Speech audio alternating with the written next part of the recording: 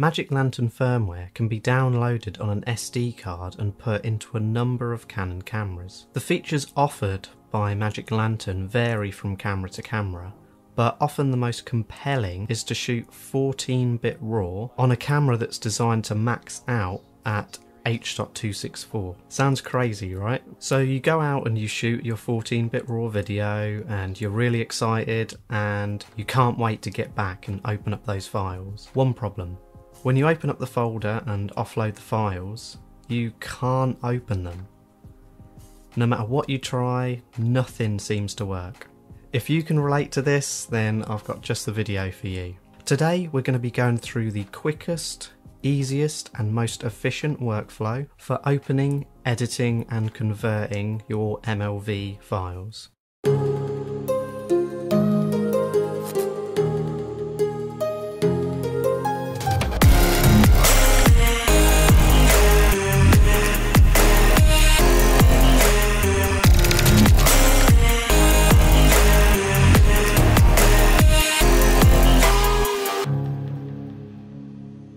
So what we've got here is a Magic Lantern RAW file that we're going to be working on. We'll be using an application to open, edit and convert this file, but don't worry, it's completely free and very user friendly. The app is called MLV app. I'll leave a link in the description to where you can find and download this app. Once the app is open, you simply drag and drop the MLV files, or in this case file, over into the session panel on the left hand side of the screen. If you think that this whole app and screen and setup looks really familiar, then you'd be right. It bears an uncanny resemblance to the camera raw filter found in Photoshop, for example, which is great news for Adobe users. Now, I'm not going to dive too much into all of the controls here, because one, the vast majority of the controls are very self-explanatory, and two, obviously the controls you use are heavily dependent on what footage you're working with. But hang on, say that you just wanted to make these MLV files Premiere Pro compatible, for example, and do all of your colour correction and grading all in Premiere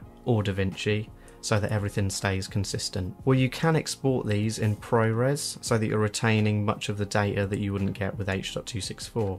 It's worth mentioning here that there are a number of log profiles for you to choose from, including film, Alexa, Sony. Again, these are profiles that you can experiment with yourself. Finally, to export your clip, you're going to need to check the export settings.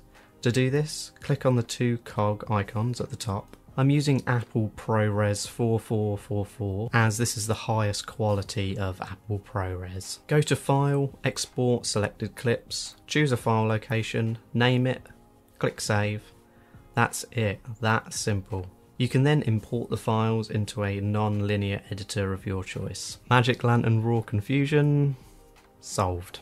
If you like the video, don't forget to give it a like. It really does help me out a lot in smashing this YouTube algorithm. Leave a comment and let me know how you're getting on with the app and whether you're enjoying Magic Lantern firmware. Finally, click the subscribe button and also that bell icon. It really does help me out a lot as well. I post 2 videos a week, so it'll be well worth it. Thanks for watching and I'll see you in the next one.